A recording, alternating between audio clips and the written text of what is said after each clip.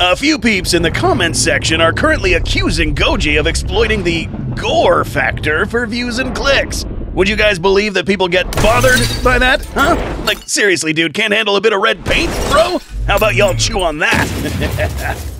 On a serious note, though, as a Monsterverse fan who sees this image, this may ring a bell. You'll recall that this is just one example of the many beheadings that have occurred in the Monsterverse. Which begs the question, why do Titans cut each other's heads off? And why is this important? Today we'll bring forth 3 answers to this question, the last 2 of which may completely redefine the way you understand Titans. To uncover the first reason why Titans cut each other's heads off, let's try to really understand what happens during decapitation. By definition, this word means the total separation of the head from the body. This traumatic injury is guaranteed to be fatal to most animals due to 2 things. We'll use a human model so it's easy to understand.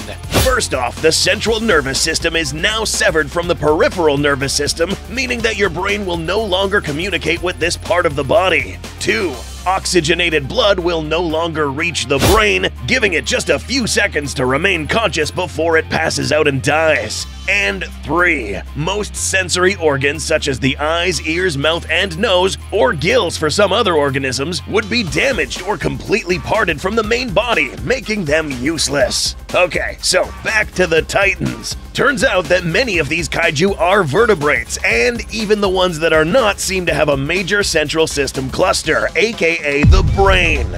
With this knowledge, we can bring forth the very first reason why we've seen decapitations quite frequently in the Monsterverse, and that is simply that it's the most effective means of dispatching another living being.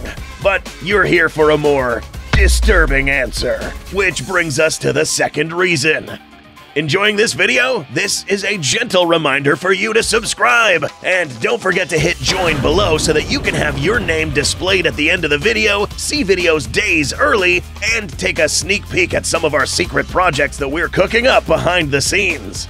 Now, admittedly, the fact that kaiju separate each other's central nervous system from their bodies to easily kill them still does not fully explain why they sometimes choose this method to kill other kaiju. In the real natural world, we do see examples of animal decapitations, such as these deer whose antlers got stuck with each other and in desperation to free themselves, one of them loses their head. Many felines, anywhere from free-roaming cats to lions, have been seen carrying severed heads of their victims around. These examples of decapitation occurred by mere coincidence or accident. Lions and other predators don't actively rip off the heads of their prey to carry them around as trophies, much less to humiliate them. But stepping back and looking at the majority of the fatalities that happen in the animal kingdom, almost none, if not very few, of these kills result in decapitation. Kaiju are a different story, though. It almost seems like these guys know what they're doing. In the last recorded 12 kaiju fatalities seen in the Monsterverse, a total of 7 of these involved injuries to the head, 5 of which involved decapitations. Not including the instances where Godzilla ripped off the left head at Isla de Mara, the time when Rodan was aiming to bite Mothra's head at Boston, and let's not forget this unlucky Kong specimen whose head seems to be parted from his body wherever it got left behind. The point is, at this point it's clear that these decapitations are happening suspiciously too frequently, leaving us to think that kaiju are similar, in a way, to us.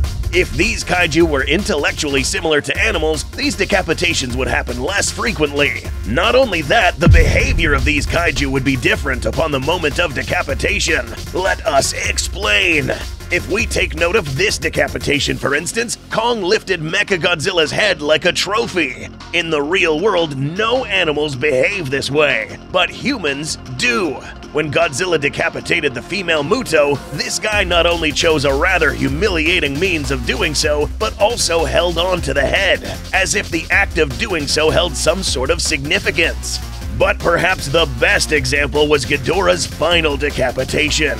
No animal in the animal kingdom will take the time to place the severed neck in their mouth, violently slam it all over the place, and finish it off. But humans, we've come close.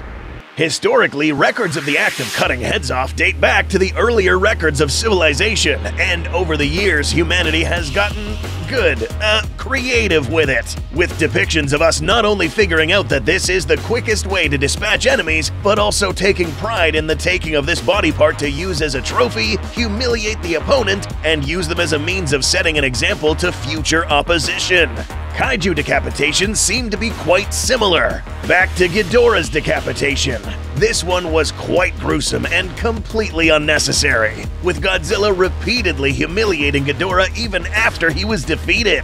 Similar to the instance a long time ago in 655 BC when King Ashurbanipal proceeded to slash and spit on the severed head of the defeated Elamite king.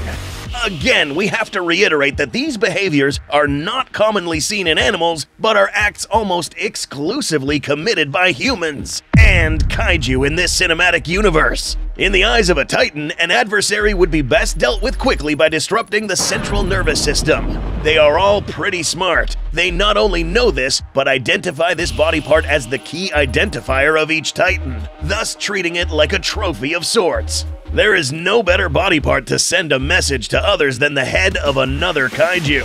But as we study this behavior in kaiju, a common denominator will begin to arise. This act of decapitation has only been committed by alphas. That's right, not just any kaiju has been ripping heads out. In the past instances where we have actively seen the heads get ripped off, we see that Godzilla and Kong have been the ones responsible.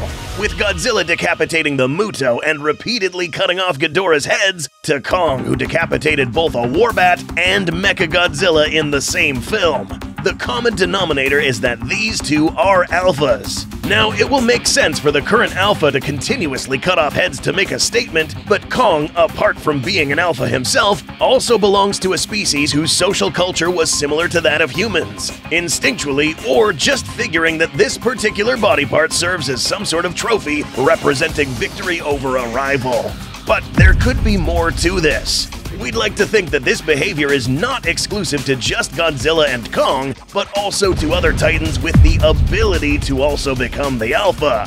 Who are we talking about?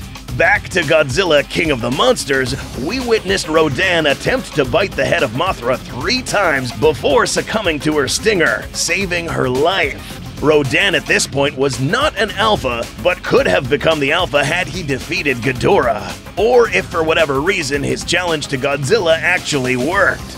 Another Titan that could give the current alphas a good run for their money would be Titanus Tiamat, who is currently accused of killing off a Kong specimen who made its home in Godzilla's old lair. All that remains is a skull with no signs of the remaining skeleton, suggesting that maybe it was also decapitated, perhaps after he was killed.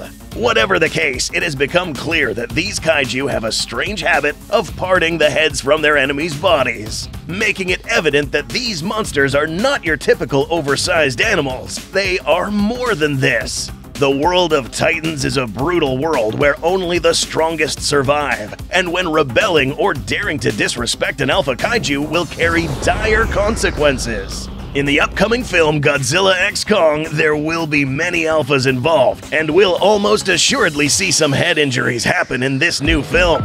Both Kong and Godzilla are capable of delivering decapitating blows, more so now that Kong is armed with an axe.